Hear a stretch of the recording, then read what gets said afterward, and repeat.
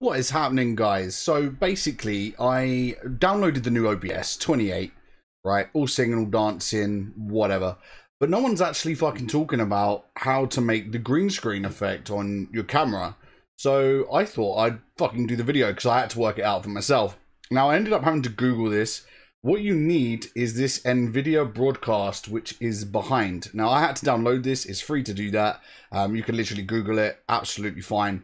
So what actually happens is once you've downloaded this software, you get this microphone, speakers, and camera like options, stuff you can do with all of the above. I haven't looked at anything. I was literally only looking at the camera settings. So we're here, right here. So this is it, camera. There you go. So it defaults you to microphone.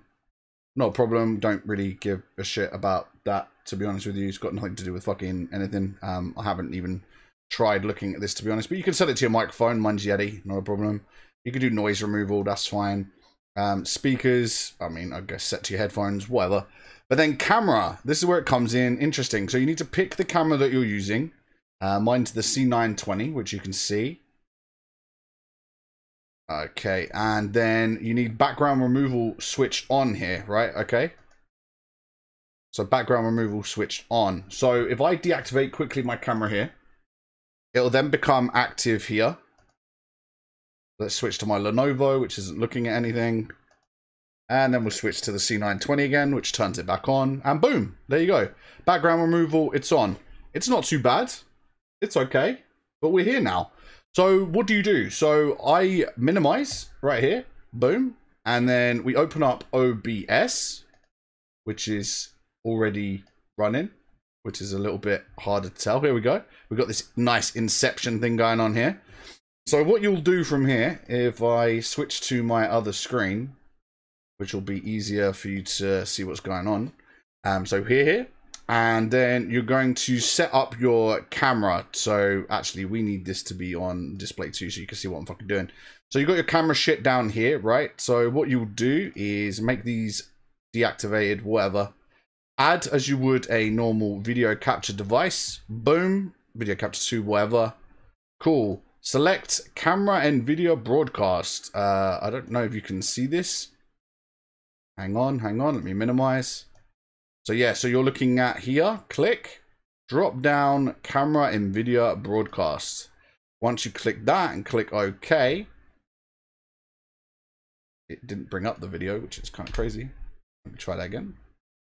So here, video capture device number 2. And then your whole thing will fucking break because it doesn't know what it's fucking doing.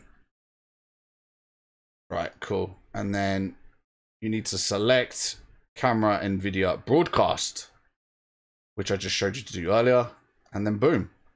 We've got this crazy inception, but it is how we want it. So now, if I swap over my display capture so you can see this a lot clearer, boom, I'm green screen to fuck, right? So then you can obviously hold Alt, drag, and cut out any background stuff that's causing it to friction, and then boom, you've got your green screen background, which actually works really well. The better the lighting, the better it works. But there you go, guys, no green screen needed. And here I am. I can just move myself around and boom, green screen. Fantastic. So yeah, it's really straightforward. I'm surprised no one's done this fucking video yet, but here you fucking go. Here it is. I did it. I worked it out. I fucking showed you. I don't think it's that difficult. It's just knowing that you need the Nvidia broadcast. So here you go. That's all you need.